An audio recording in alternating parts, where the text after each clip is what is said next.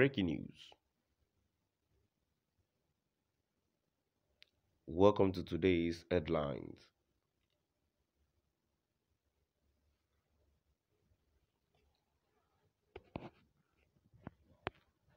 How gunmen killed my 7 months pregnant wife. Ebubeagu commander opens up.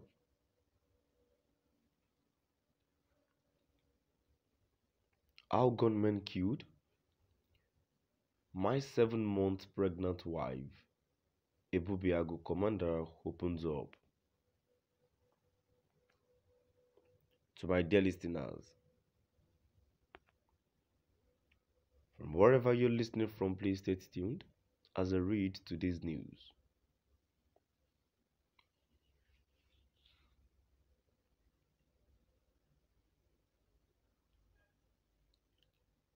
He narrated how gunmen stormed his house and shot dead his 7 months pregnant wife, Urema.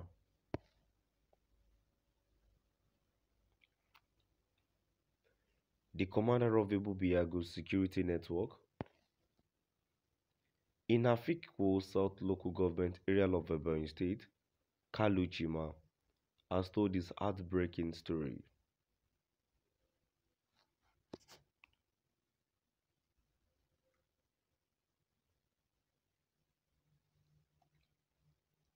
He narrated how gunmen stormed his house and shot dead his 7 months pregnant wife, Urema.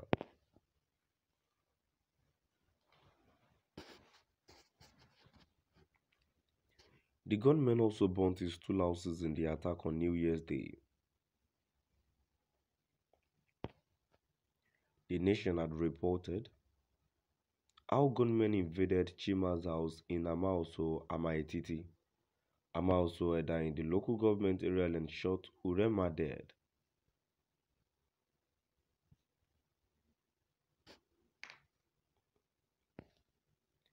Chima told the Nation reportedly in Abakaliki that the attack was an offshoot of the recent clashes between supporters of two political heavyweights in Ekoli, Eda in the same local government.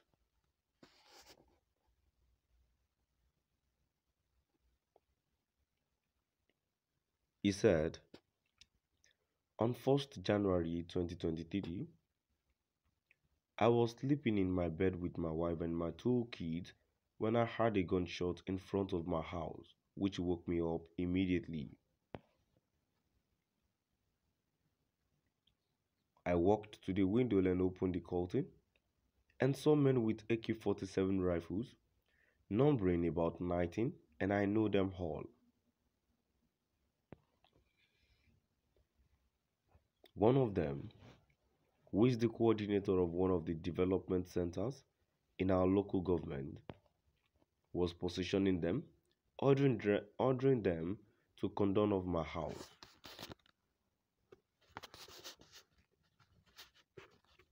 Some of them hit my door twice. I told my wife, let's run away. Because of my wife's pregnancy, she couldn't run. When the door was hit, the third one, I left my wife and my children in the backyard. I jumped the fence and landed on where villagers throw waste. I laid there and I heard the last gunshot, and my wife shouted and couldn't talk again. They poured fuel on my 2 houses and set them on fire. I called my PA to go and see what is happening in my house. When he got there, they have finished everything.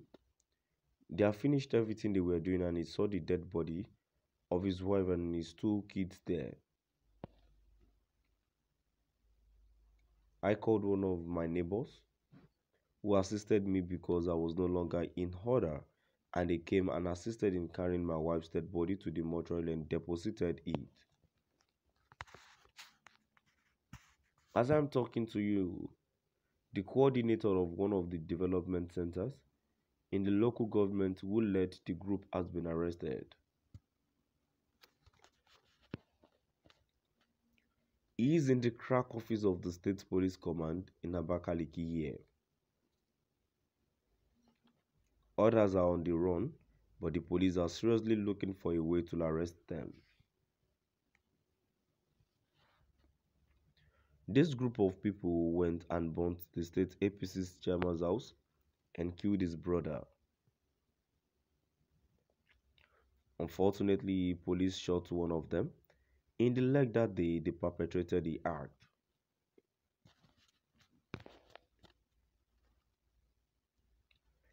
He ran to Wafiali in Abia State with the bullet. He was finding a way to remove the bullet and he couldn't see it. The doctor there told him to get a police report before he can remove the bullet, and he doesn't have any way to get the police report. He called one of them that followed them and attacked my house and told him that he should beg me as the commander of Ebubeagu to meet DPO to give him a police report for him to use so that the doctor can remove the bullet from him. I met the Assistant Commissioner of Police and reported it to him.